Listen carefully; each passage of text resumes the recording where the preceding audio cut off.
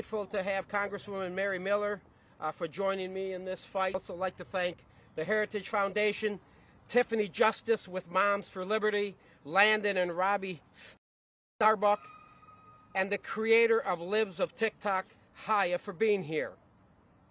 We're here today to talk about the danger of TikTok and the threat it poses to our children in this great country. We know the dangers. They're out there. Everybody knows. You all know the dangers that it poses to our children. And many Americans agree. Here it is. Half of our country's states are already banning the app on the government devices. Half of them. Some of them even being controlled by liberals. But right now, there is not one federal law in place to protect our children from TikTok in the United States.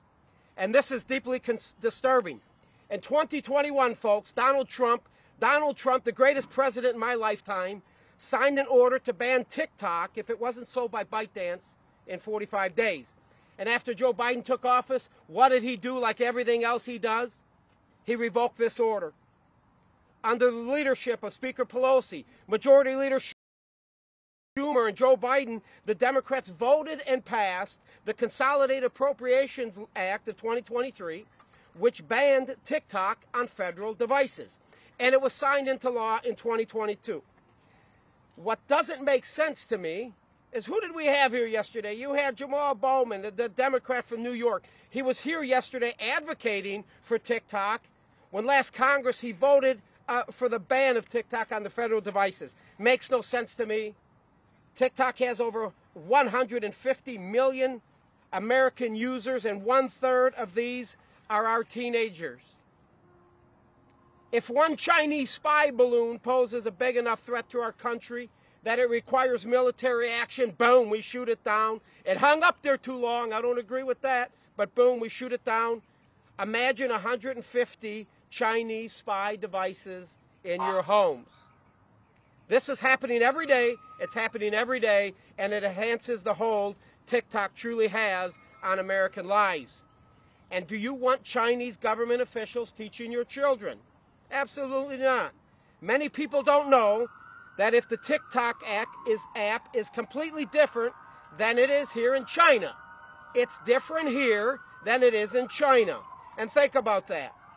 We know that TikTok is owned by ByteDance, a company that is located within China and controlled by the Chinese Communist Party. In China, folks, listen, in China, their version of TikTok is actually used to educate their children and promote pro-social and pro-Chinese messaging.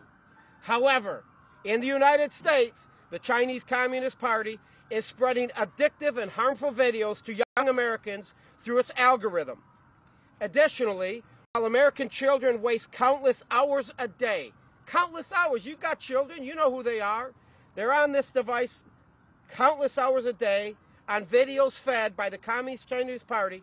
Chinese children are restricted to just 40 minutes. So I'm a little confused there.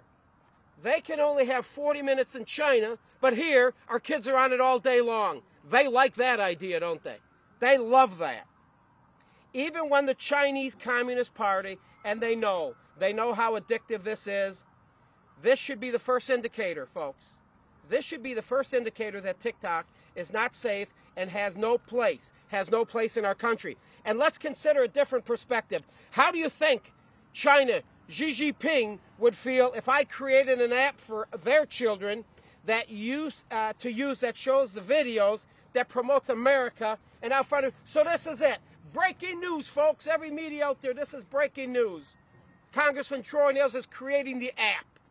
It's called Ameritalk. Ameritalk. And my app, it's going to go global. We're going to focus on you, China. We're going to focus on you first. It's going to talk about freedom and individual rights. It's going to talk about limited government. That's what this app is all about. It's going to talk about private gun ownership, capitalism. It's going to talk about the Americans. Hey, we should have an opportunity to go over there and buy a few acres, right? They're coming over here buying all of our land. We're going to go over there and buy a few of their acres. Maybe they'll want to sell some to us. And then, of course, responsible premium cigar smoking, like I do here with my friends from Ashton. What do you think Xi Jinping would do? What do you think if I presented this to him?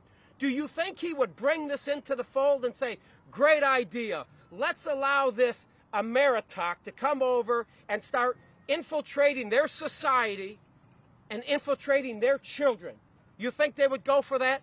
You all should be shaking. Absolutely not. It's not going to happen. Then why in the hell do we allow to happen here? A few years ago, an account was created for a 13-year-old teen, and the type of videos it showed, it made me sick.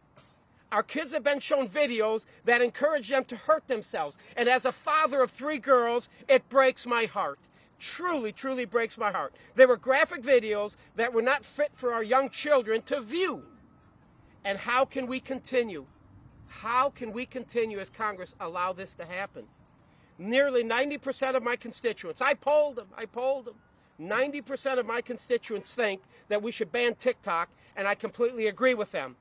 It is time that we take a stand against TikTok and China and stop them from harming our future leaders under our own roofs. And don't forget, folks, don't forget, under Donald Trump, he was absolutely right. Donald Trump was absolutely right. TikTok is a Chinese surveillance tool and a threat to our country. I would now like to introduce Haya for a few moments.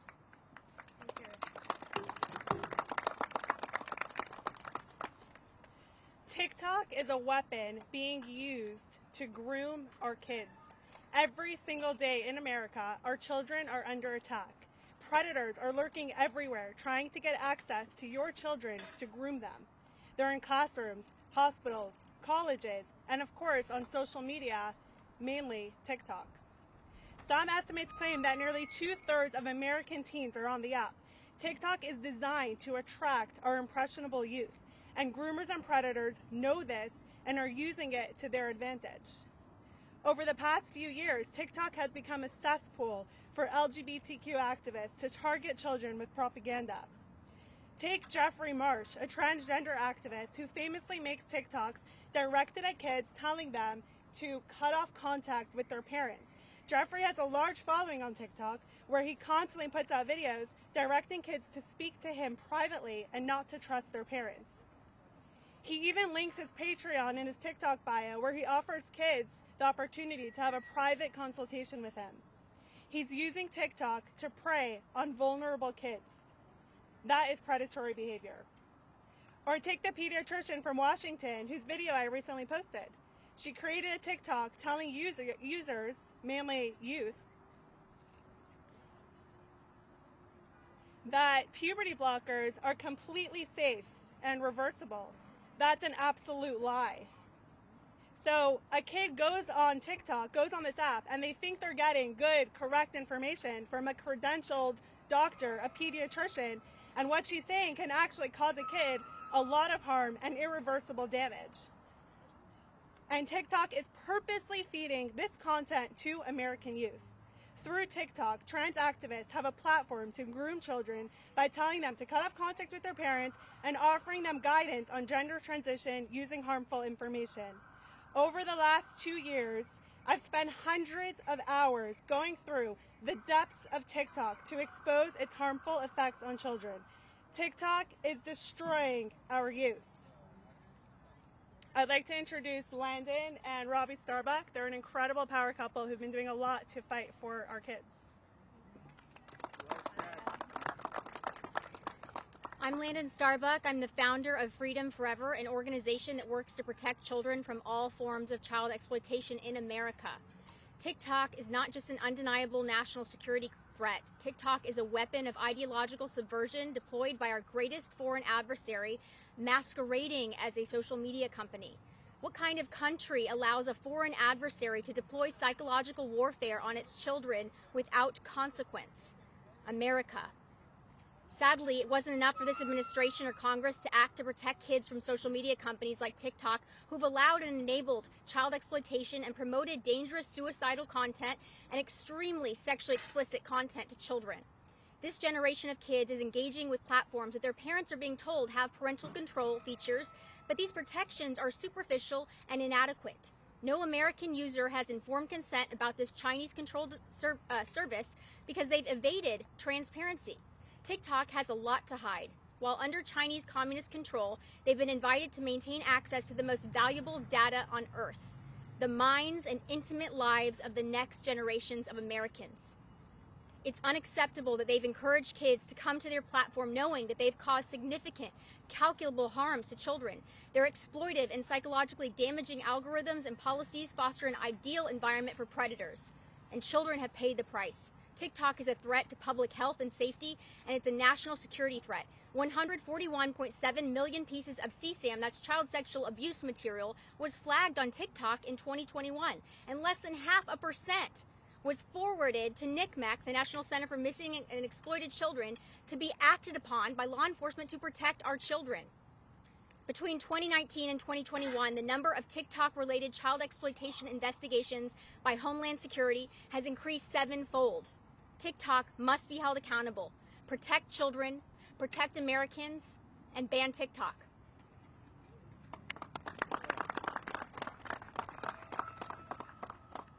So I'd like to speak directly to any members of Congress who are still on the fence about how they're going to vote on this and the American people. There's a very simple question that we all need to answer, and it's this. If China had soldiers showing up after school to American schools, picking up kids, taking them to indoctrination centers, and then teaching those kids what they want to teach them to produce a future where our children hate our own country, we would all stand up against it. Congress would act. This wouldn't be partisan, and it shouldn't be partisan. If you care about our kids, you have to realize this is not an app. This is a weapon. And you act when your foreign adversaries use a weapon against your children, period. There's not a country on earth standing that has let an enemy go act against their children and did nothing about it that still exists. You must stand up. We ask you, we demand that you stand up and you ban TikTok. And it's not enough to simply go, oh, we're going to try to do some sort of other ticky-tacky thing where we divest or something along those lines. We all know the code is poisoned. This is a toxic platform. There's no removing China from the insides of this vile machine. We have to make this hard decision, and that's what you were elected to do. Our elected leaders were elected to make the hard calls where sometimes some people aren't going to agree with you. Some constituents might be upset about it. But it's your job to relay that this is a weapon, not an app. So do the hard thing. And my message to somebody like Jamal Bowman, the Democrat from New York, who came out and said, Republicans want to ban this because they don't have swag. Well, you know what? Maybe we need more members of Congress who are more focused on protecting our country and our kids than if they look like they have swag on TikTok. That type of immaturity is how we got here. It's how a nation of children were turned against their country. Patriotism's been defeated in our schools. And we see kids being poisoned every day with ideologies that are harming them. And the harm is something no one can deny. We see the videos, we see the evidence, we see the crimes and the reports of the crimes. This is happening, folks. And for the people who think it can't happen to their kid, can't happen in their town, it's happening close by you, and it's happening to somebody's kid whose parents said that exact same thing. So it's time to move on from this, make the hard choice, ban TikTok. And it's like that story, is the last thing I'll say. You know the story of the snake? President Trump told it all the time. Where there was a snake, the old lady saw it was injured, she let it in, and she nursed it back to health, and before it went back outside, it bit her. It was venomous, and it killed her. And before she died, she said, "Why did you bite me? I helped you." And he says, "Well, I was a snake. You knew that when you let me in." This is worse than that, because we let that snake into our kids' bedrooms. We gave them the phone that had the snake inside it, and the venom is right there, and we left them with really no oversight and said, "Snake, have at it. Do what you will with our children." It's time to stand up and draw a line, and today is that day. We need leaders who stand up and ban TikTok. Thank you. Next up, Tiffany. We've got Tiffany Justice, the amazing co-founder of Moms for Liberty, a group that is just unrivaled in the effect they're having in America on our schools. Thank you very much. Robbie spoke to the members of Congress today. I'd like to speak to the parents of America. You don't need to wait for Congress to ban TikTok to get your kids off of this app. So the first thing that you really need to do is take a look at it. If you haven't looked at what Kaya has posted on Libs of TikTok, you should see it. These people are actively coming after your children. I got to listen to Chloe Cole, who's a detransitioner, talk about the effects of social media on the young girls that she's speaking about. We have a social contagion in this country regarding gender dysphoria and children who are being told that they have been born in the wrong body. And when they enter onto apps like TikTok, it brings them down this rabbit hole where increasingly every day they see more and more and more information feeding them this lie. So parents, ban TikTok in your house. Get your kid's phone, take it off. And you know what? If enough of us do it, then they can be mad at us for a minute. But eventually you'll say, well, you know what? So-and-so's mom doesn't let them have it either. So the more of us that say no to TikTok in our homes with our kids, the better off the future of our country will be. Thank you very much. Hi, my name is Kara Frederick, and I'm the Director of Tech Policy at the Heritage Foundation. But I'm here because I'm a mom against TikTok. TikTok is one of the most noxious platforms in my entire life. Yeah, to begin with, my entire life. And, you know, they had people come out, well-paid, sleek people come out yesterday and say, as Robbie said, Republicans don't have swag. Okay, if we don't have swag, we at least have moms and we have people who care about our children. That's what we have on our side, and I'll take that over swag any day. So all of these TikTok influencers who flooded this district today, they can always go to another app. They can always grow their social media following on another digital platform. But that mom in Pennsylvania, whose 10-year-old accidentally killed herself attempting the TikTok blackout challenge, she's never going to get her daughter back. That girl who paid attention to the social contagions that Tiffany talked about, that TikTok's algorithm supercharges, who can never have kids because she took those drugs and believed those influencers, she's never going to get her fertility back. We care about what this Chinese-controlled application is doing to the next generation, and especially what it's doing to their souls. Suicidal content, eating disorders, self-harm. Journalists have been conducting organic experiments registering as 13 and 14-year-olds on this platform, and they find within minutes, sometimes 3 minutes, these children are fed eating disorder content, suicidal content, that self-harm content, a veritable onslaught of deleterious material right into their brains, acting as young children. 67% of American teens are on TikTok. 16% of American teens said they are on TikTok almost constantly. 30% of parents claim that their preteens, 9 to 11-year-olds, use this platform. Studies in Britain are now showing that toddlers have been exposed to TikTok content. Guys, the next phase of teen despair, of children's despair is here, and it's delivered by a Chinese algorithm. We have to ban it today.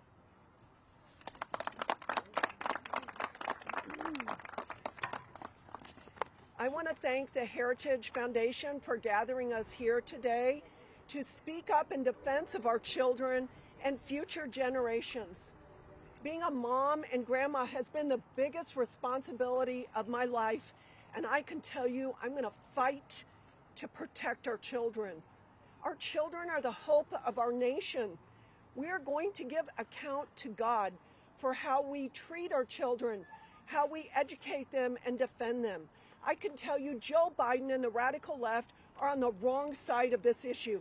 Americans are expecting their government, number one, to protect them, and most importantly, to be protecting their children. China is the top national security threat to the United States, and they're laughing at us. They're laughing at us while they use TikTok to destroy America's youth with the support of Joe Biden and the radical left. Chinese-owned TikTok is brainwashing American children with inappropriate, dangerous, and in some cases, sadly, it's deadly content. I introduced a bill to protect our children's privacy from big tech and affirm a parent's right to opt their children out of discussions in public school about sexual orientation and transgender ideology. But parents must understand that the impact, the danger their child's phone screen is. It's one of the most dangerous influences in their life. TikTok was specifically designed to be addictive, and to have a brainwashing effect on our children during the critical developmental stages of their youth. Like my friend said, in China, the TikTok algorithm delivers educational lessons about math and science to their children, and it limits their daily use. But in America, by design, TikTok bombards our children with pornography, radical transgender ideology, and apocalyptic messages about carbon destroying our earth. The result is a generation of children who are confused, depressed, and afraid. The Chinese Communist Party should not be allowed to conduct psychological warfare on our children and spy on our phones. I am so grateful for the work of the libs of TikTok, what they've done to expose the woke indoctrination that's taking place within our classrooms. No child should be brainwashed to join a transgender cult while they were at school. We will continue our important work to protect our children and ban TikTok. And I want to remind us again, we will give account to God for how we have protected and educated our children. Thank you so much. I'll close this, but I'd like to thank Haya, Robbie, and Landon. Well said, my friend. Tiffany, Kara, Congresswoman Miller, for their words. All of you out there, the media, even the dishonest ones, get the message out there, folks. Get the message out there. TikTok is not good for this country. We must stand up. We must fight. We must fight to take this app and get it out of our country. If you want, spend a few moments. Promote my new one now, Ameritalk. Don't forget that. We're going to get that done. God bless America, and let's start protecting our children.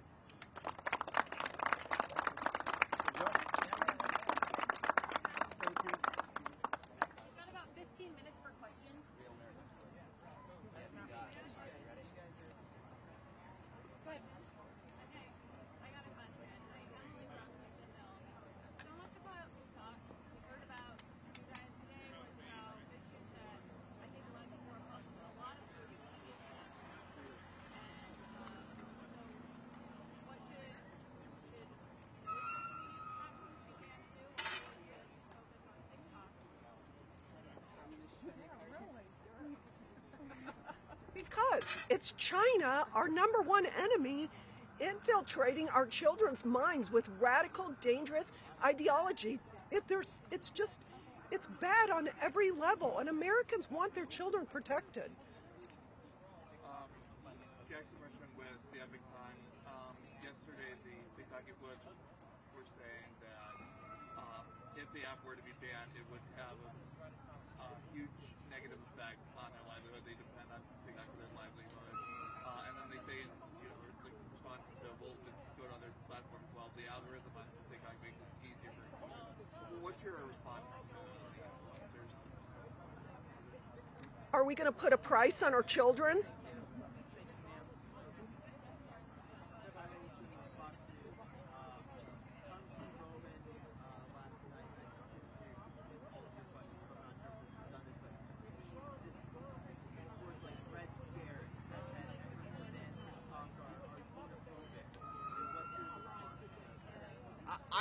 My family escaped a communist country. They had to live through communism, and people we love died because communists are ruthless, and they will do anything to attain power and get to the next level. China's at a point where the next level is overtaking the United States. They don't hide this. We're talking about something where there's an open 100-year plan the Chinese government has. The Chinese Communist Party does not hide this, and they want to overtake us as the superpower of the world. To do that, you've got to do things like this, where they're ideologically going to war against our children. And so for somebody like Jamal to say that, I think it's just a pure ignorance of communism and the trail of dead bodies that it's left behind in history. And maybe he needs a history lesson. Maybe he should meet some victims of communism and get to know them.